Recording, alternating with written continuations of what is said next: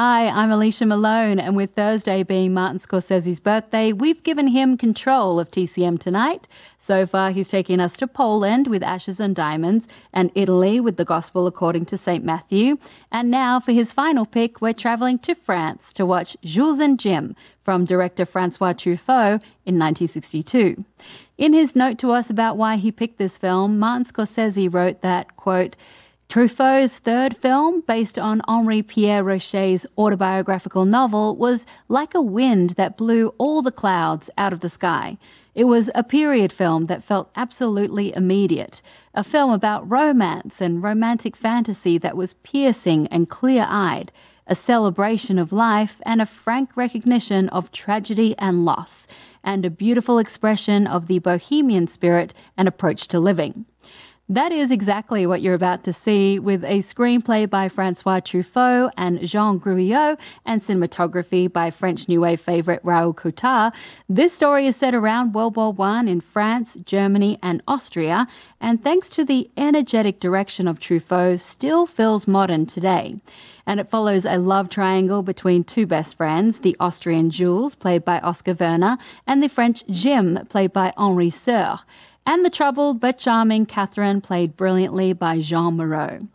Truffaut was careful to preserve the quick, energetic style of the book, and that was something Martin Scorsese was inspired by when he saw the film.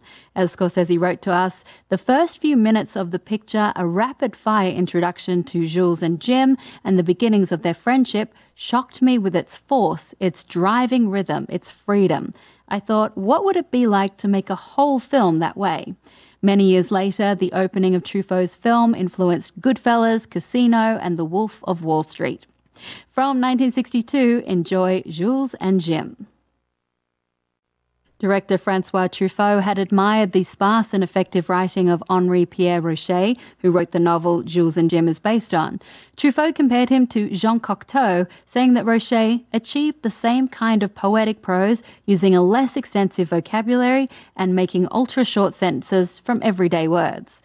And Truffaut, being one of the most experimental directors working in France during the 1960s, shot this film almost entirely without sound, with the dialogue being dubbed later on, except for Catherine's song. One of the ideas behind this choice was to keep the crew small. Cinematographer Raoul Coutard used a smaller camera, and usually it was just Truffaut, Coutard, and his focus puller on set, allowing for an intimate production ripe with creativity.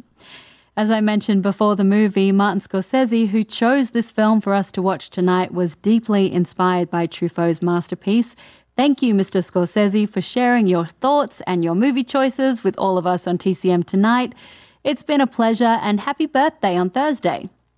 That's all for Scorsese's picks, but I know he'd also appreciate the next film we have coming up because it's a love letter to French cinema, directed by Bertrand Tavernier.